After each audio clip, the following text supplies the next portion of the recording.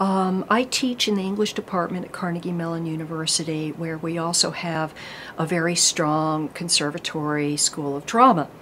And I teach performance studies, and my favorite, most memorable Shakespeare performance actually is a production of A Midsummer Night's Dream that we studied as a class. It was a seminar I was teaching.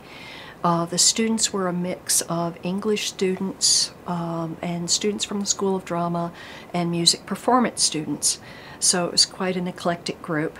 And I have a colleague in the School of Drama, a director named Don Wadsworth, who was kind enough to let my students do an ethnographic study of the whole production process. So we were there from the table work all the way to the final performance of this play. And it was a lovely performance. These were all student actors. Two of them were students in my class, in fact, that semester.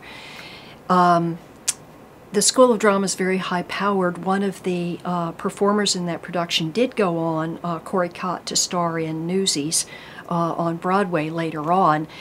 But what I really remember about that performance is not so much what happened on the stage, but what happened in the community of performers and audience members in my seminar.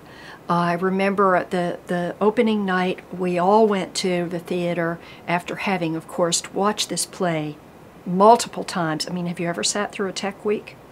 We are talking incredible tedium, but they knew the play cold. But one of my students turned to me and said, I finally understand the concept of communitas, which is the anthropologist Victor Turner's term for that kind of magical sense of belonging and togetherness that comes from theatrical performance, and being a part of that as both audience and performance and performer. That was kind of one of my peak moments with Shakespeare, I think.